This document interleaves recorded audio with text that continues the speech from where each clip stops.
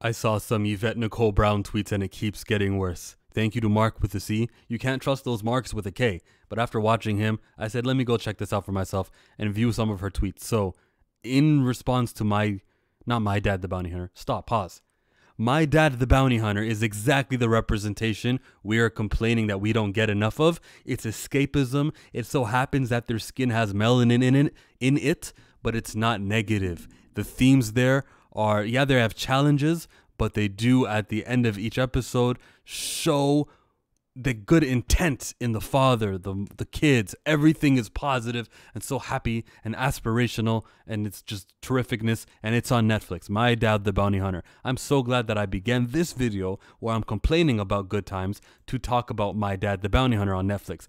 Some guys are saying boycott Netflix. I don't think that's effective. I think because you're like a little pool. I mean, you're a little pond in the ocean.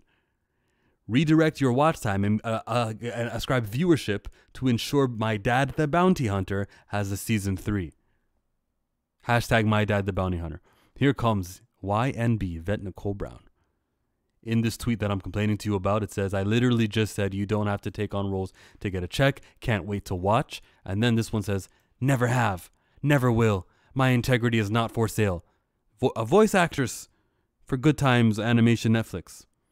I will, however, take a role, even an edgy, risky one, and get into some good trouble if the ultimate message is worth the risk. Oh, there's an ultimate message. By the end of the season, everybody, that baby's going to make it back into the home. The end of the season, that dumbass about the concentrate on the orange, he's going to graduate. You just got to wait for episode 10, the end of the season, where they move out of the hood and they have these great positions, you know? That's coming. I didn't know Yvette Nicole Brown. I thought this was just Seth MacFarlane freeballing. Hey, you know, I can do a Family Guy. Cleveland show didn't work. What do I need to do? Okay, we'll make them in a worse neighborhood. I'm sorry, Yvette. I'm sorry. I apologize for that. She says that life is short. The systems in place are killing us. I will fight the power in every way that I can. The systems in place, including entertainment. In our media, we see an overrepresentation of shit. I'm pointing at Good Times, and that it does to two communities. If you're of that community, that signals to you, or that the image that it projects guides you into that. If you're not from the community, you will only, because of the overrepresentation of that shit, you will only view melanin, because it's always associated with that shit, as shit. That's the negative thing that you're talking about, the systems in place. Go do a show where you're a mother with a father, the full home with a dog and everything. Go do that show, Yvette Nicole Brown, with the budget, and make it comedic, and put it on Netflix. Shout out to you for if you can do more of those than there are of these, and there are too many of these. That it overrepresents. Some idiot is gonna come on here. What? So black people can't? Overrepresentation.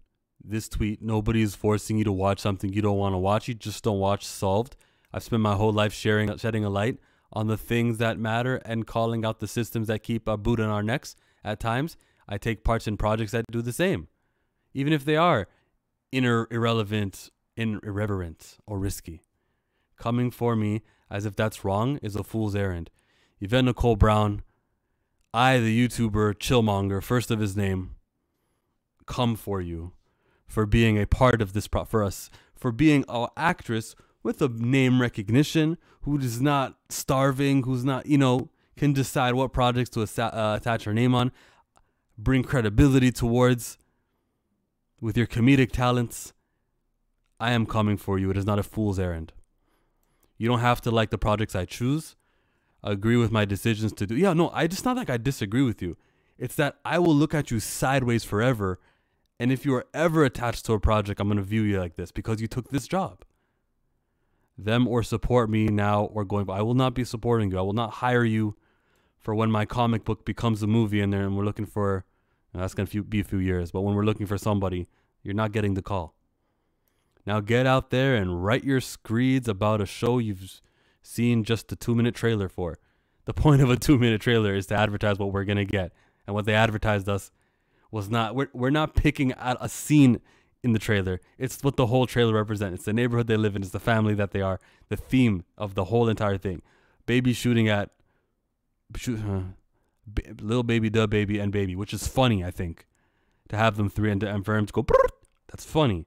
But to have them shooting at the drug dealing baby who's addicted to breast milk because that's over sexualizing a baby with like melanin needs to be seen in a better light than what you're attaching your talents to, Yvette Nicole Brown.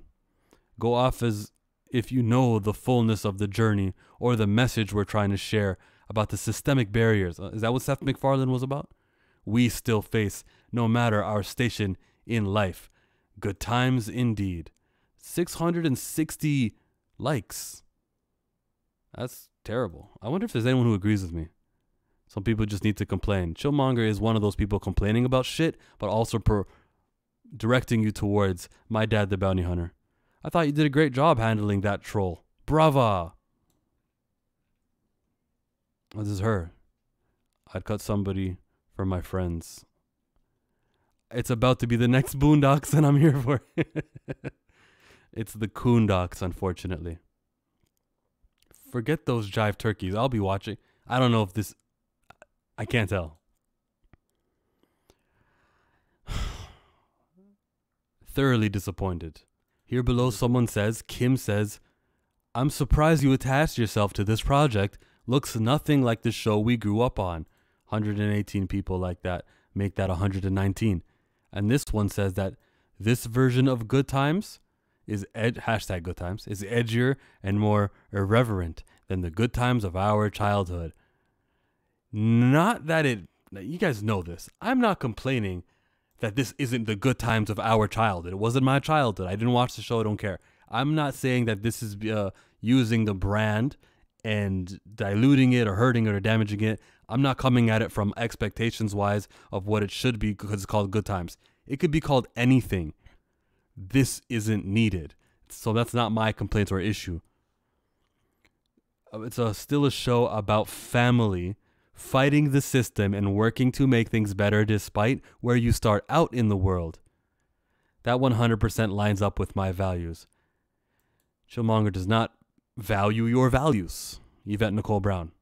And this goes to JB Smooth. This goes to everyone associated, even Stephen Curry. I will never wear a Stephen Curry Wardell number 30 Golden State Warriors jersey in my life.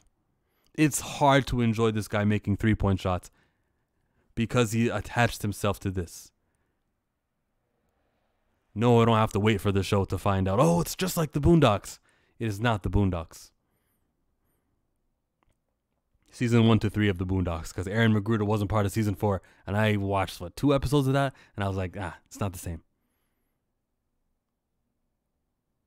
My Dad the Bounty Hunter is right there. It's right on your screen. This is a show that promotes everything you don't like that happened with Good Times. This is it. Non-spoiler, me advertising it for you. It didn't get much viewership, but it will now, right?